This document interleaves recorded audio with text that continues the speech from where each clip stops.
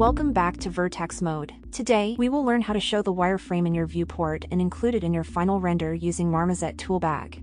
First, let's talk about showing the wireframe in your Marmoset Toolbag viewport.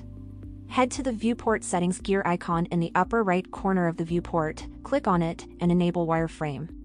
Here, you can play with two primary settings, intensity and color. Remember that this is just a viewport setting, and the wireframe won't be included if you render an image or video from the render node.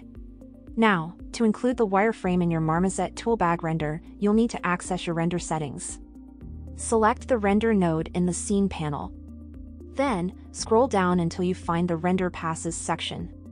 Here, we have two options: add the wireframe to the final composite or render it as a separate render pass. First, in the Render Passes section, click the gear icon next to Final Composite. Here, you can access the wireframe settings. If you enable it and render the image, you will get your render with the wireframe already included.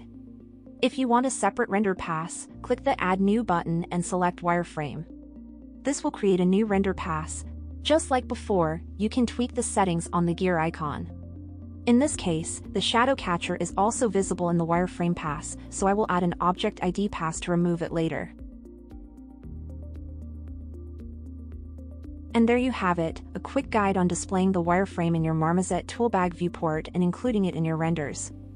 It's a fantastic way to showcase your models in your portfolio while giving more information about your modeling skills to potential employers. If you found this tutorial helpful, remember to give us a like and subscribe for more awesome Marmoset Toolbag tips and tricks. Thanks for tuning in, and we'll catch you in our next video.